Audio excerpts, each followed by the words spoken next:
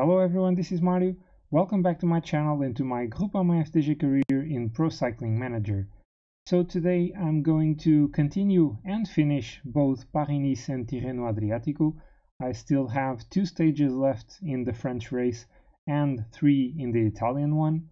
In the previous episode I got a few decent results, but they were not really what I wanted. I didn't get any win.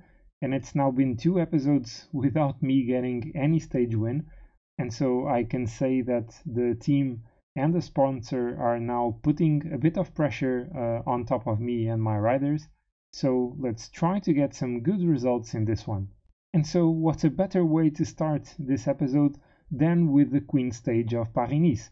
It's going to take the riders from Nice to Col de Tourigny, 180 kilometers long, several tough climbs for the riders, 3 category 2 climbs and 2 category 1 climbs. The final 2 climbs of the day are category 1, and this massive climb that will take the riders to the finish line, the Col de Tourigny, 15 kilometers at a 7.5% average, it's probably going to be the deciding factor for who is going to win the GC of Paris-Nice 2019. So Thibaut Pinot is considered as the top favorite for today's stage. I hope I can live up to the expectation and that I can try to win the stage and take a bit of time over the other GC contenders. The top 4 riders in the GC are currently separated by a mere 23 seconds, so it's going to be a hard battle between them for the win. So we have now departed from Nice for this 7th and the Queen stage of Paris-Nice, and when I was riding the time trial and I had a +5 with Thibaut Pinot, I almost begged for a +5 in this stage. I didn't have that, but I'm having a +4 race day condition for Thibaut Pinot. I really hope I can take advantage of this and win the stage, and sometime a considerable amount of time actually with Thibaut Pinot today. So I won't take any of my riders in the breakaway today. I will keep everyone in the peloton, but later on I may be the one putting a strong pace in the final few kilometers and hills. We are on the 2nd climb of the day to Côte de Gourdon, and I decided to put a bit of a pace with Jacopo Guarnieri in this one. Maybe I can try to drop or at least exhaust some of the teammates of the other teams that are going for the GC. Oh, when we had a fall, Reichenbach fell together with Arnaud Demar. Who else is here? Mike Tunison, Miguel Angel Lopez, and is this? No, it's Antonio Nibali, it's not Vincenzo. Oh, this is such a shame. I need to get back with Sebastian Reichenbach. Can I do that? And Miguel Angel Lopez is falling again. This is a really bad day for him. He's still in the race. He fell together with Simon Spilak. Also, before, in the previous fall, Steven Kruijswijk had to abandon the race. He was not contending for the GC for Jumbo-Visma, but it's a really big loss for Primož Roglič in this one. And so we are now on the penultimate climb of the day, 23 kilometers from the finish line. Already I'm getting really short of teammates by now. Thibaut Pinot is soon going to be alone with Sebastian Reichenbach and Valentin Madouas, and I think I will basically be a bit more cautious in this climb and then try to force the pace in the final one. And so as the riders in the breakaway start the ascension to Col de Tourigny, we actually have more and more falls constantly, and they are 2 minutes, well, now only 1.5 minutes ahead of the peloton, and we are definitely going to win the stage from the peloton. Leo Vincent is finishing his work for Thibaut Pinot today, so I'm now using Sebastian Reichenbach, who won't last a long time as well. So this is going to be mostly about Thibaut Pinot going to the end, because, well, I was expecting Reichenbach to last a bit longer, but when he fell and had to come back, he lost a lot of energy. And so with 10 kilometers to go, I'm putting Valentin Madouas now to work for a bit to pull Thibaut Pinot. is not going to be able to do much. They are both, Reichenbach and Madois, both out of energy already. So, well, there's an attack by Jakob Fuglsang. Can I follow this? I don't know if I should. He's really far behind. Let's keep the pace here. Let's stay behind. This would be a bit reckless. Now I need to follow now. Now I need to follow this attack. I was a bit distracted. Oh, can I get them back? This is not being easy. Tom Dumoulin is still here. Let's try to pace by ourselves. We now caught the riders in the breakaway. Vincenzo Nibali and Richard Carapaz are going again. There are still 7 kilometers to go. I cannot attack now. Let's actually follow on the wheel of Roglic now, but he stopped his attack as well. Let's keep our own pace. Still 6 kilometers to go. And Tom Dumoulin is now the one trying to bridge over to the riders in the front. We have Vincenzo Nibali, Richard Carapaz, Jakob Fuglsang and Warren Barguil. I'm going on the wheel of Tom Dumoulin. And actually, maybe I will use the energy gel for Thibaut Pinot already and try to pace harder in a few kilometers. Or maybe even try to launch an attack. Let's drop the effort a bit. I don't really need to waste that much energy. Going on the wheel of Tom Dumoulin, and let's try to launch an attack now. Let's see what we can do. Can we do something here? Let's now try to go at 80 maybe. Where are the other riders? They are not following. They are not being able to follow the attack of Thibaut Pinot. Let's drop the pace a bit. I don't want to waste too much energy. No one is able to respond. Oh, I'm going to win this. I'm going to win this with Thibaut Pinot. So Thibaut Pinot is now 700 meters from the finish line.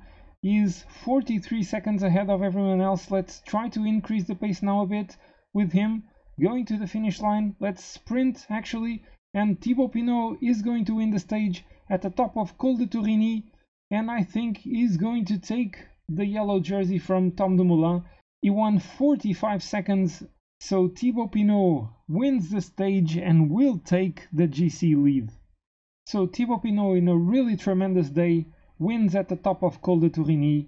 He got 44 seconds on the road over Tom Dumoulin and Vincenzo Nibali, and everyone else more than 1 minute behind. That final attack was really strong. He was really feeling strong today. And as I said, Thibaut Pinot is now the leader in the GC, 23 seconds ahead of Tom Dumoulin. This is not over yet. There is still one final stage. After this stage, Arthur Vichot is the leader of the mountain classification. Caleb Ewan keeps the lead in the points classification, although only 8 points ahead of Thibaut Pinot. So who knows if Pinot can actually take this jersey as well in the final stage. In the young rider classification, Egan Bernal is the clear leader, almost 5 minutes ahead of the second rider, who is my rider Valentin Madois.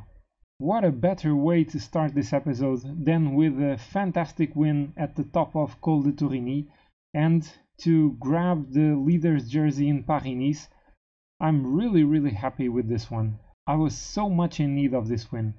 And we are now on the 17th of March 2019. We have good news from our research and development. We have a new frame to be used in mountain stages, and it's actually improving the stats in all three aspects of the frame, let's say it. I know that a lot of people say that equipment doesn't really matter for anything, but well, maybe this will help my team getting better results in mountain stages. Let's already test this in the next one. And so, without really understanding how PCM decides when to ride Paris-Nice or Tirreno-Adriatico first, we are faced with Paris-Nice once again, so I will ride the final stage of the French race. So, with Thibaut Pinot in the lead of the race, I'm basically going to have to control the top riders in the GC. This stage is quite short, only 109 kilometers long, so those climbs actually are a bit steeper than they appear in the profile, but still I don't really expect a big gap to occur between the GC contenders. And so we are now starting this final stage of Paris-Nice. Thibaut Pinot on a +4 race day condition, Reichenbach and Madois both on a +2, and I'm trying to go with Sebastian Reichenbach in the breakaway today. Let's see if the peloton is going to allow that. We have Adam Yates and Arthur Vichot as well in this breakaway with us. Oh, and actually they dropped Reichenbach. Why? Why did they attack again? This is really weird. Well, let's just wait for other riders to come back to Reichenbach and then try to catch Vichot and Adam Yates. And so we are now about 50 kilometers from the finish line and on the longest climb of this stage, which actually isn't categorized, which is a bit surprising. In the meantime, I had Steve Morabito going for water, but is not going to be able to bring it back to Thibaut Pinot and Valentin Madois. Also, Leo Vincent is getting really short of energy, so he won't be able to protect Thibaut Pinot any longer. So I think I will have to put Valentin Madois in service. Oh, maybe not. The pace dropped a bit in the peloton, so I will keep Leo Vincent protecting Thibaut Pinot for a bit longer. Oh no, and Thibaut Pinot has fallen. Oh no, no, no, no, no, no, no. Oh, I cannot believe this. I cannot believe this. Please stand up. Please stand up. Come on, man. Oh, this did not just happen. I don't even know who else fell. Oh, come on. Come on. This... No. And why aren't you going to the front to pace? Come on, get to the front, Pinot. Hurry up, man. And the other ones, they need to come back. Oh, this did not just happen. Okay, he's catching back. He's catching back the other riders. Okay. So let's try to relay with Vincent and Madois. Try to go back to the front and have Pinot here. Okay, I think everything is good. Because no, this is not good. Oh my, is so far behind the favorites. I need to... Oh, come on, I'm going to lose this. I don't believe this. I'm actually going to lose this race because Thibaut Pinot fell. So I'm almost catching up the riders in the front. I need to do this. Come on, Valentin Madois is pulling at the front of this group. Then I still have... Oh no, Madois, come on. Oh, come on, man. Everything is going wrong today.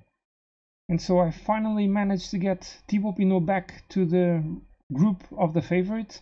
We have Tom Dumoulin and Vincenzo Nibali here, Geraint Thomas as well. But the energy levels of Thibaut Pinot are really short now. This is not easy. I don't know if I'm going to be able to survive this. So let's try to maintain the position now with Thibaut Pinot. We are reaching the top of this climb and I think I'm safe. So unless Pinot falls again, he is going to win this race. And so Alaphilippe attacked just close to the finish line. He's trying to win the stage. I still have Thibaut Pinot here in a good position. Let's increase his effort a bit. 2 kilometers from the finish line. Geraint Thomas also trying to attack. I won't have a problem here. And let's sprint for the line with Thibaut Pinot. And the win is going to be for Julien Alaphilippe. Thibaut Pinot finishes in the front group. And so Julien Alaphilippe won the final stage. It was a bit more intense than what I would have liked, but I managed to hold on to the lead. And so Thibaut Pinot wins Paris-Nice ahead of Tom Dumoulin and Vincenzo Nibali. The winner of the mountain classification was Arthur Vichot. In the points classification, in the end, Thibaut Pinot managed to snatch that one as well by a single point over Geraint Thomas, and Caleb Ewan was third, 2 points behind the leader of FDJ. Egan Bernal was the best young rider in this race, and Groupama FDJ was also the best team overall. So Thibaut Pinot managed to win his first season objective. It was also the first objective of the team sponsor. They wanted a top 5 finish, and we got a win. So I guess that the sponsor will be pleased with this result.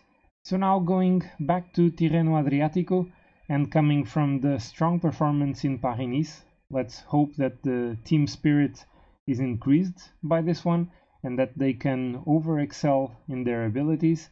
This stage is very important for the GC of Tirreno-Adriatico.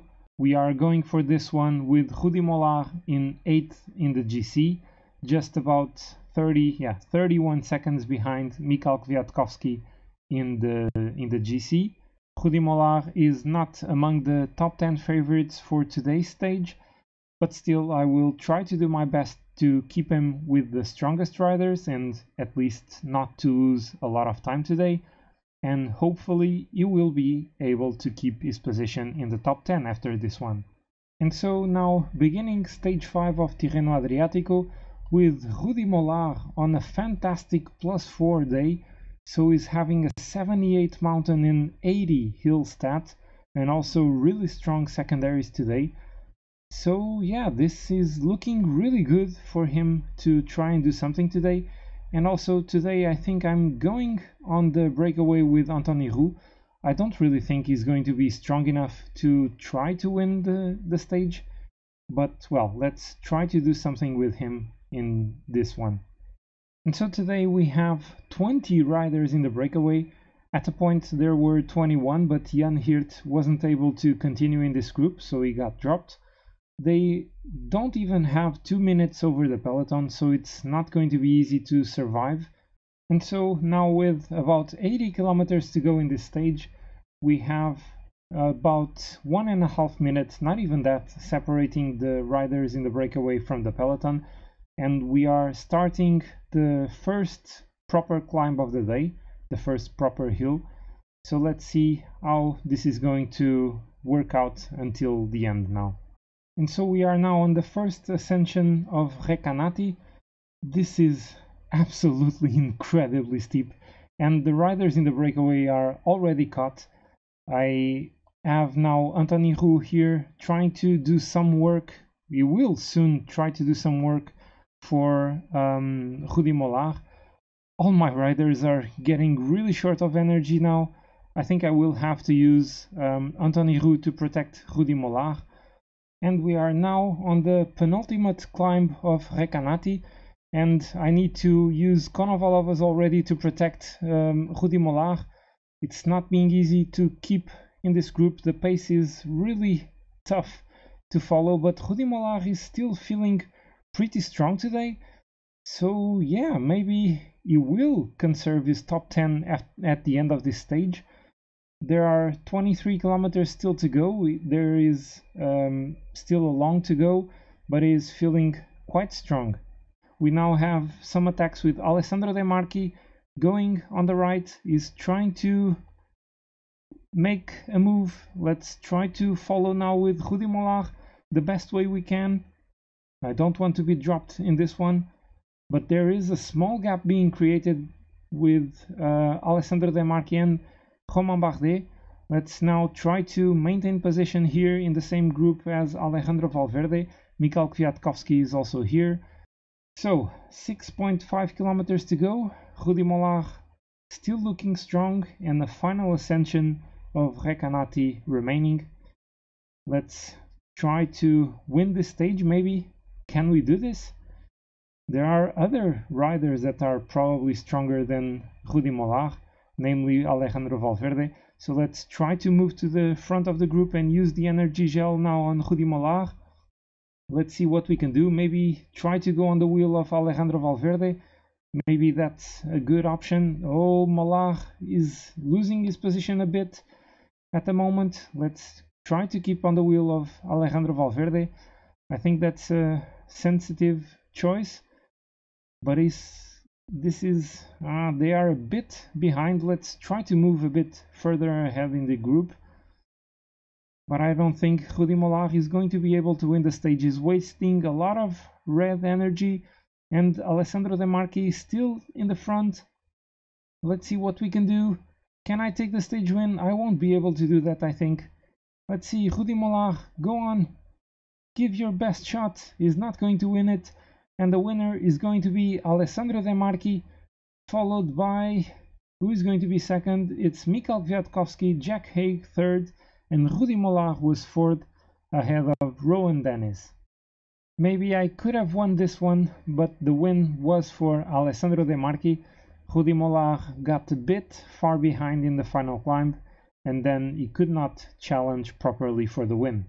In the GC, Michał Kwiatkowski keeps the lead, and now Alessandro De Marchi is second in the GC. In the meantime, Rudy Molard is now fourth, so he got into the top 5, 37 seconds behind Michał Kwiatkowski. Rudy Molard also keeps the lead in the mountain classification, 37 points. The leader in the points classification is Michał Kwiatkowski, and the best young rider is Giulio Ciccone. So those final few hills, they are incredibly steep and they really tore down the peloton. Many of the favorite riders lost time today. I'm surprised that Alejandro Valverde was only 10th in the stage, losing 44 seconds today, but Rudy Molard, with his +4 race day condition, managed to not get dropped today, so in the GC is now 4th, so is in the top 5 as the sponsor wants. Let's see if I can hold this until the end. So now going to the penultimate stage of Tirreno-Adriatico. This one is considered as a flat stage, although it does say that the end is quite irregular. There is a tiny little climb or hill or bump or something going to the finish line. I don't know if that is going to affect the outcome of the final sprint or not, but punchy sprinters are being considered among the top favorites for today's stage. And the riders are now going for the 6th stage of the Tirreno-Adriatico. Today I won't take any riders in the breakaway, so the goal is to win the stage with Marc Sarreau. And so we are now 115 kilometers from the finish line, and there are 5 riders in the breakaway group who have over 9 minutes on the peloton. They aren't really the strongest riders, although we do actually have Victor Campenaerts and Nils Pollitt in this group, so I don't really know how the peloton allowed them to gain such a big advantage. I now put Bruno Armirail trying to do some work at the front of the peloton to try to close the gap a bit so that it doesn't become irreversible. And with 77 kilometers to go in the stage, or 81 for the peloton, Bruno Armirail alone managed to drop the gap between the breakaway and the peloton to about 5.5 minutes, so he's doing an amazing work at the front of the peloton. No one else is working. My team is the only one working for, I don't know, maybe 100 kilometers now. We still have 3.5 minutes to catch up the breakaway, so this is getting a bit tight. I think I will need to increase the effort by my riders relaying at the front of the peloton, but then I may destroy my chances of making a sprint train. So yeah, I may be working for someone else to take the stage win. And so this is looking harder and harder with about 20 kilometers to go. Bruno Armirail is done for the day. Konovalabos will soon be done as well. And now, oh yeah, this is so amazing. Now we have other teams finally doing something with 20 kilometers to go, and with my riders basically destroyed, the ones I had for a sprint train. Now the other teams are doing something, and Victor Campenaerts is attacking at the front. I don't know what was the brilliant idea of letting Campenaerts and Pollitt to gain such a big advantage in a stage like this. And it's obvious now that we won't be able to take the stage win. I mean, this was so stupid. Well done, Jumbo-Visma and the Küng. You did so well. Amazing work. You let the other ones go away and didn't do anything, and then just worry in the final 20 kilometers when there was basically no chance of taking the win. That's really smart. Oh no! What are you doing, Rudy Molard? Oh, come on. You are not going for water in the final 10k. You cannot even do that! Oh, this is such a mess. This stage is such a mess. I hope he doesn't lose any time today. Let's try to start sprinting with Stefan Küng now. Who is going to win the stage? The stage win is going to be for... I'm not seeing it. Takes so long. Victor Campanart takes the win. Let's start sprinting now with Marc Sarreau. It is not going to take anything from this. LD Viviani is the first from the peloton.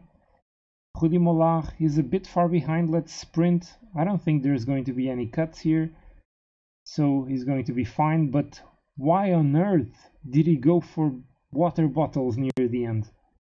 I know I let my riders out of water, but that was basically because I had most of them working to bring the breakaway back. Oh, I'm so pissed off right now.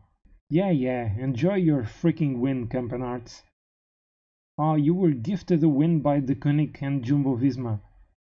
How on earth were the other teams not worried that you were 10 minutes ahead of the peloton? So nothing is changed in the GC. Rudy Molard is still 4th. Michał Kwiatkowski is still leading. Rudy Molard is still the best climber, and with only a time trial left, he is already guaranteed to win this jersey. I am absolutely mad with the outcome of this stage.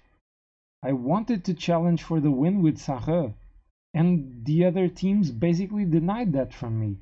It's so disappointing. Why was I the only one working? And I guess I will leave Tirreno maybe without winning any stage. I still have the time trial. Let's hope that Stefan Küng is in a good condition for that one. So now going for the deciding stage of Tirreno-Adriatico, a 10.2 kilometer long flat, completely flat time trial.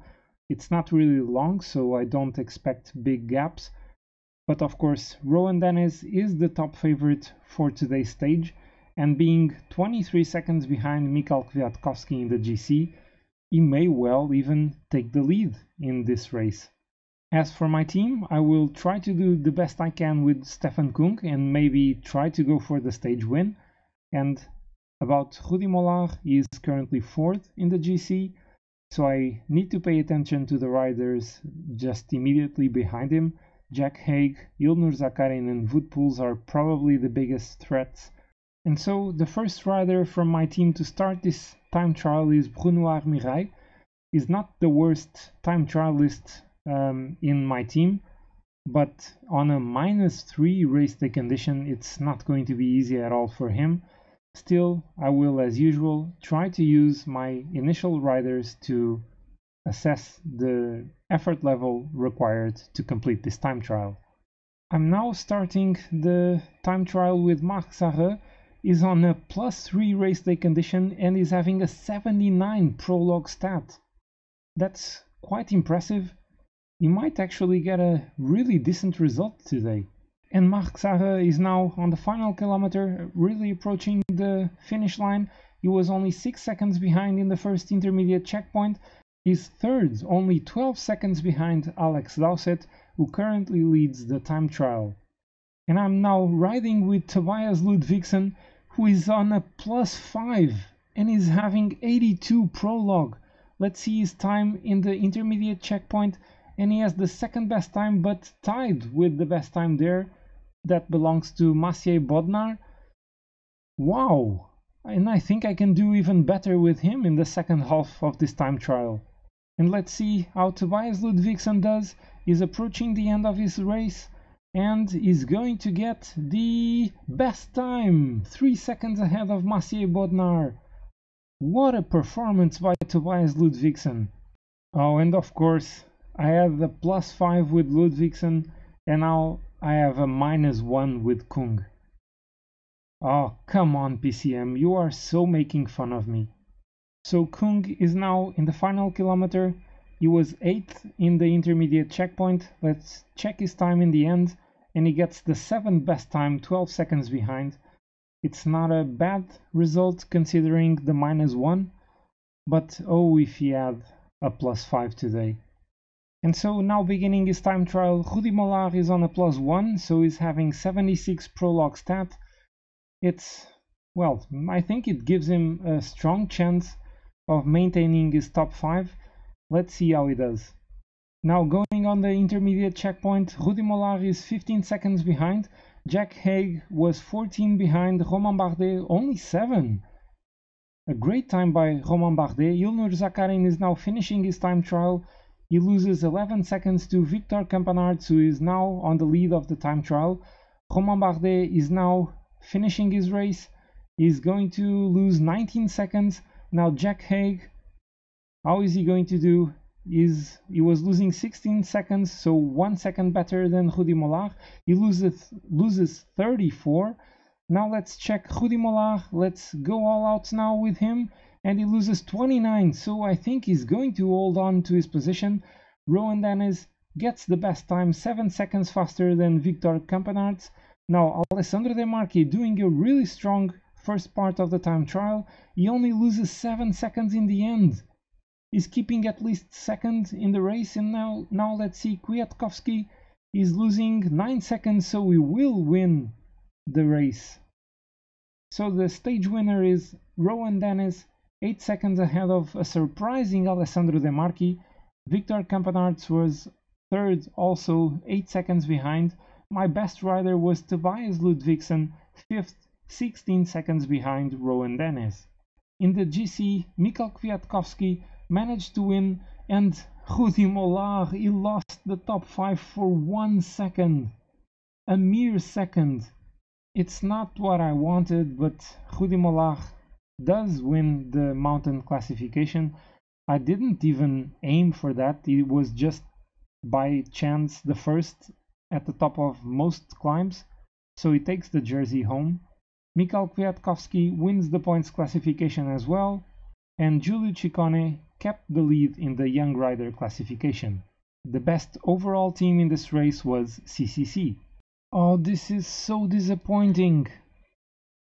I missed the top 5 for 1 second. 1 second only. I was worried with Jack Haig and Wout Poels, and I was overtaken by Zakarin and Romain Bardet. How did Romain Bardet do such a strong time trial today? I mean, a 6th place in Tirreno with Rudy Molard is a really strong result, but losing the top 5 and failing the sponsor objective by just 1 second, come on, you don't do this to anyone. And so guys, with this one I will bring this episode to an end. It was a really strong episode in terms of results for the team. We won a stage and a GC in Paris-Nice with Thibaut Pinot, and we got a top 6 with Rudy Molard in Tirreno-Adriatico. I really enjoyed these 5 stages. I hope you have too. And so if you have, please click the like button. Also, leave me a comment below. Tell me what you think I did good and wrong in this episode, what you liked and what you didn't. Also, if you're new to the channel, please consider subscribing to it. I would really appreciate the support. In the next episode, I will start by riding Milano-San Remo and then also ride the first few stages of Volta Ciclista Catalunya, and I will most likely also ride Bruges de Pan and maybe even E3 Bing Bang Classic. So I really hope to see you all for the next episode of my Groupama FDJ career in Pro Cycling Manager. Bye!